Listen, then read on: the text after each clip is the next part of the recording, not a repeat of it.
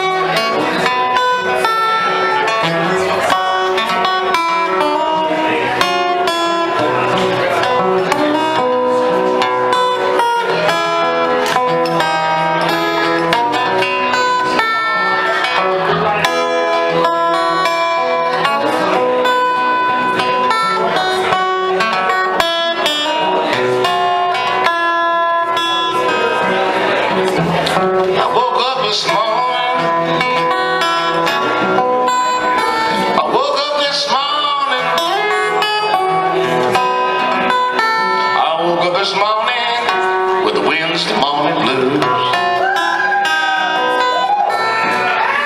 I couldn't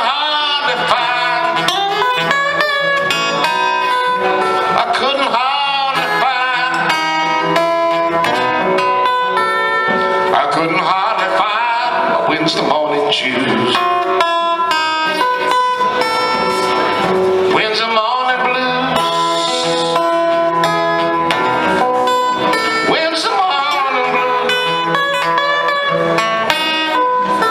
Wednesday morning blues made me leave my home. I've been laying, Lord, I've been laying in jail. I've been laying in jail 6 long weeks today.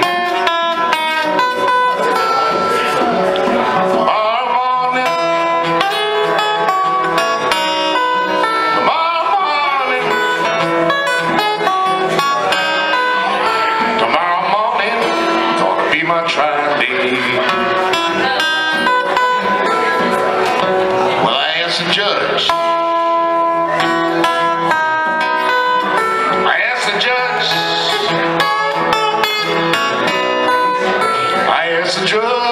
Said, what might be my fine? Get a pick and shovel. Get a pick and shovel, boy. Get a pick and shovel, let's go down to the mines. That's the only time. That's the only time. That's the only time I ever felt like crying. I woke up this morning.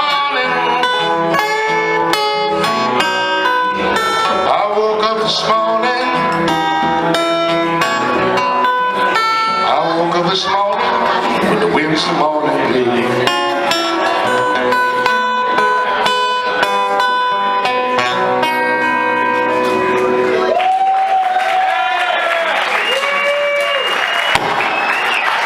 I am sorry about that, my man. I did not give you proper warning.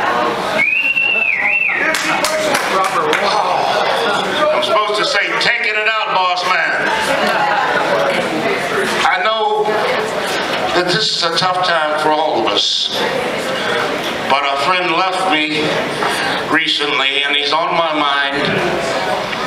His name was Jim Northrup and he was an Ojibway. Yeah. From Michigan, and he was a Marine rifleman. And I met Jim in Wichita a few years ago. We were both being honored by the Vietnam Veterans of America for our work in culture and arts. Jim was a poet and a writer and an editor. And that night when he accepted his award, he read this poem. It's called Grandma's Hair. Jim made this necklace and he gave it to me.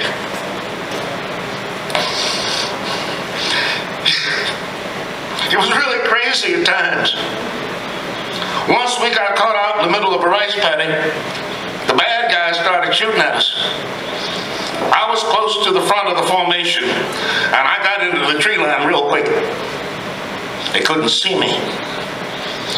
When I leaned over to catch my breath, I heard snick, snick, bang. Sound of someone firing a bolt-action rifle, shooting at the Marines still out in the rice paddy. I could tell where he was from the sound of his rifle. Snick, snick, bang. I fired a 3-round burst at the noise. That asshole turned and fired at me. I saw the muzzle flash. I heard the bullet snapping by at the same time. I fired another 3-round burst and I moved closer. And then, through a little opening in the brush, I could see what looked like a pile of rags, bloody rags. I went closer and gave him one in the head to make sure. We used to do that all the time. One in the head to make sure. When my 7.62 millimeter bullet hit, it knocked his hat off. When his hat came off, all his hair comes spilling out. It was a woman. She had hair like my grandma's.